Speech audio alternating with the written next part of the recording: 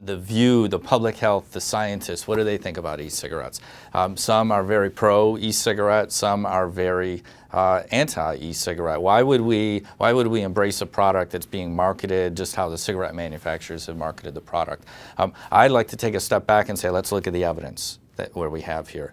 E-cigarettes are definitely a product that have fewer toxins than cigarette smoking, but it depends how those products are used. So, you know, while there might be some potential to help an adult cigarette smoker that's tried everything in the world to quit and has been unsuccessful to get off of cigarettes, there's other people that are using them to maybe not quit smoking. Maybe it's a reason for them, you know, I've cut back a few cigarettes, I'm using my e-cigarette to help fill in the gaps. So, you know, I'm doing myself a favor, whereas those individuals are probably not doing themselves much good. So what the right answer is, people ask, are e-cigarettes good or bad to me? And I don't think that's the right question.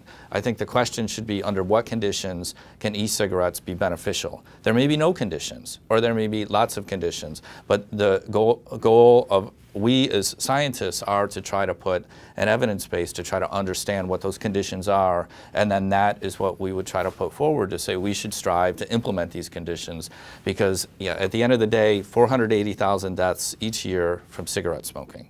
And you know, we see a third of cancer deaths are caused by cigarette smoking. We know it's terrible. It's a lethal, deadly, addictive product. And anything that we can do to try to reduce that disease burden as fast and as quickly and by as much and for as many people as possible is why we get up in the morning and come to work.